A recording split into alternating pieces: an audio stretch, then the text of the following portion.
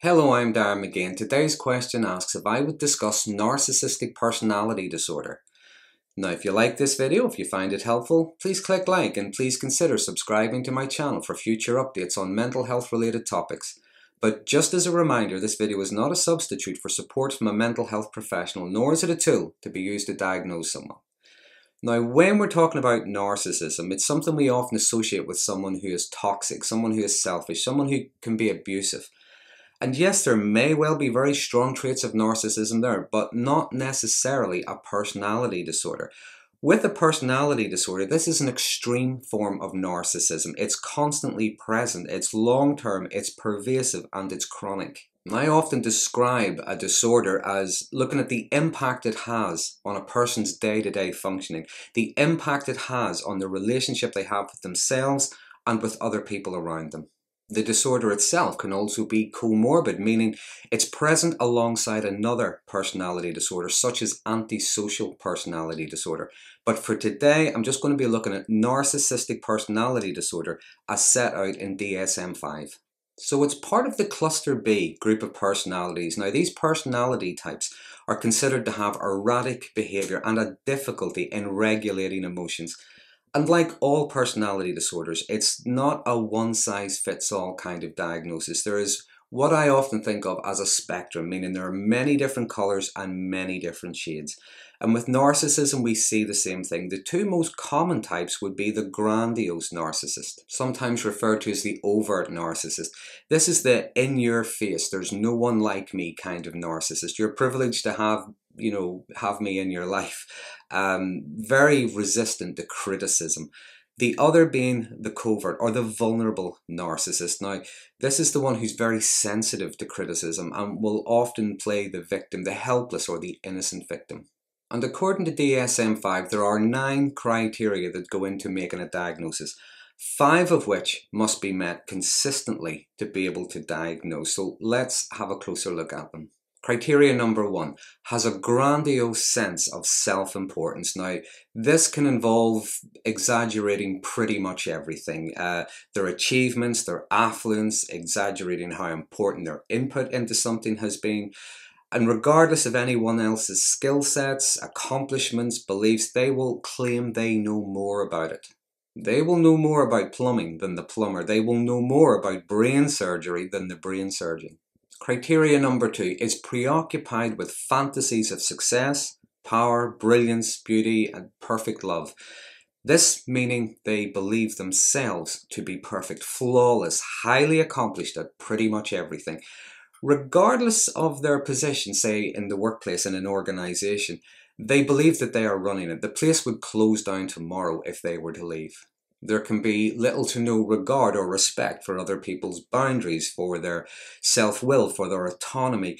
They tend to give other people choices that they decide would be in their best interest. Criteria number 3. They believe that they are special and can only be understood or should associate with other people or organisations that are special. Now, again, in a work setting, this could look like they only ever really associate with people at a higher level than they are. People at the same level they tend to either ignore or just at best tolerate. Anyone at a junior level is either going to be ignored, is going to be bullied, is going to be ordered around. The belief being, I suppose, that this is their world and others are privileged to be allowed to be a part in it. Anyone that they see as beneath them, they generally aren't going to waste their time with them.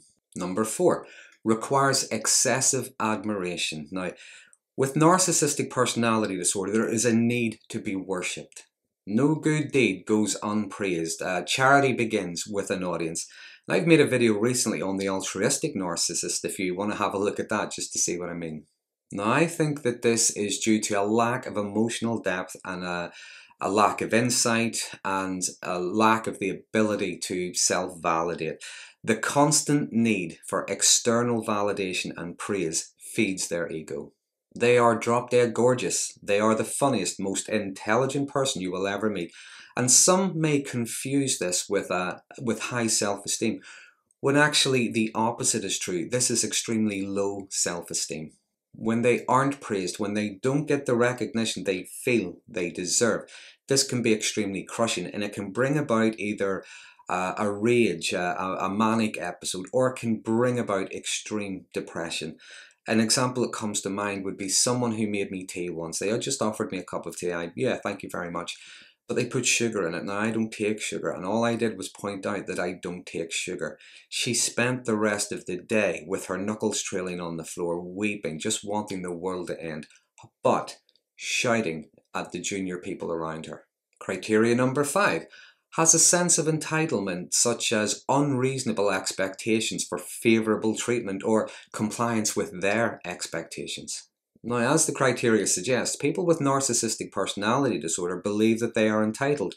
They deserve the top position even if they've no experience or aptitude. They deserve the credit and praise for whatever it is, even if they played little to no part in it. And they demand that others meet their sometimes unreasonable or unrealistic expectations.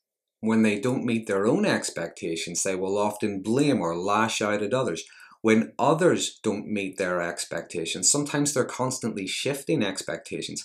Again, this can bring about an episode of outrage or low mood and depression. Criteria number 6 is exploitative and takes advantage of others to achieve their own ends. Now, depending on the nature, the severity of the disorder, even the situation, this exploitation, yes, it can be deliberate, but it's not necessarily a conscious decision. They just exploit others because it's all they know how to do. They don't necessarily know how to debate or negotiate in order to get what they want.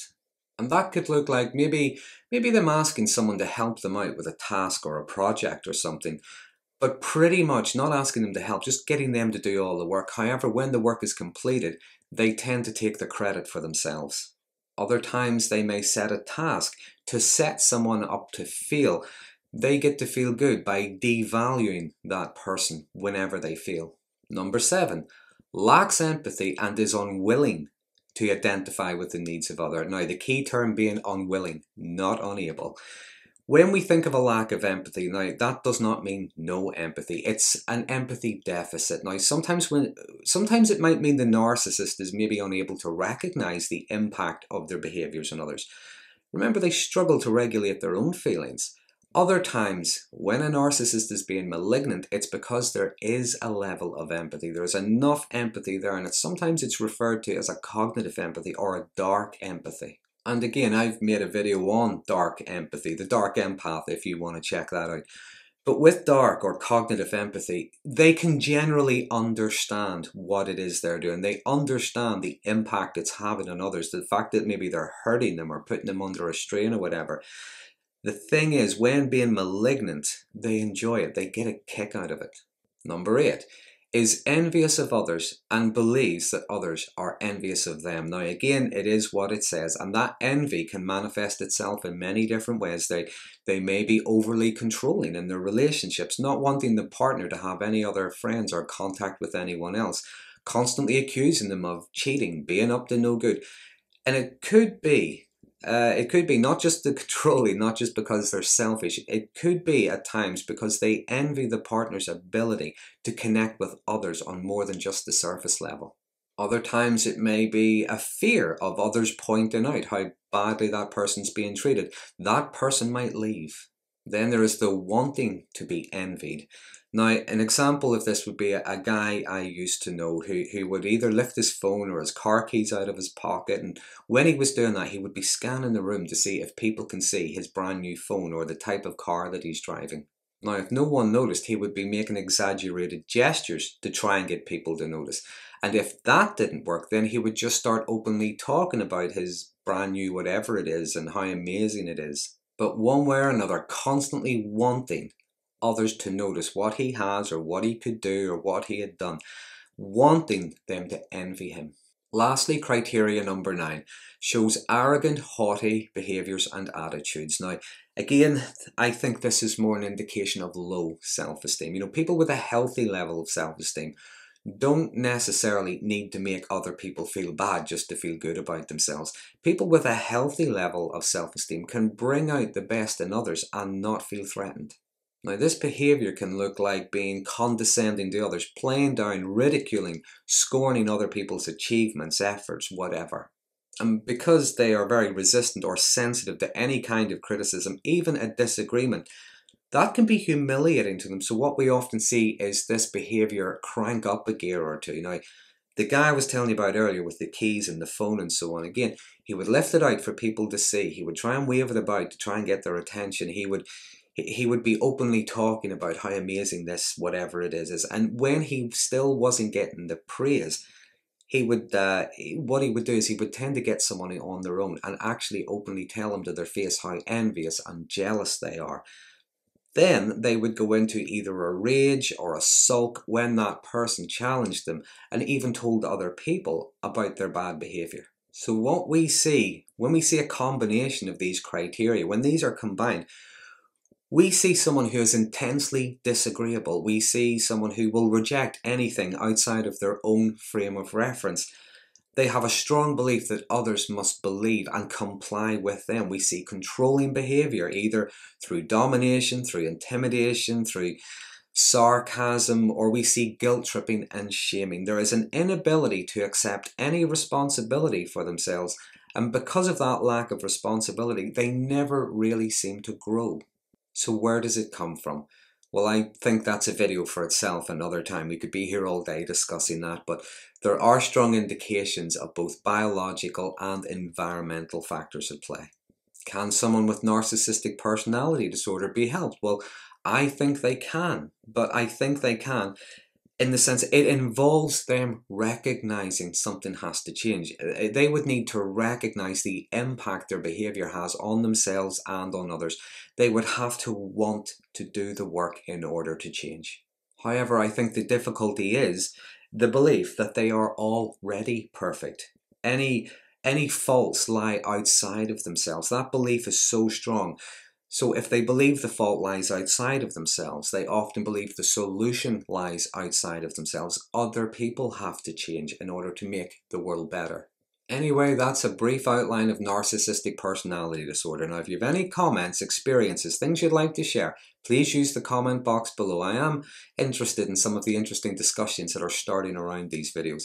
If you like this video, if you found it helpful, please consider subscribing to my channel for future updates on mental health related topics. And until next time, thanks for watching.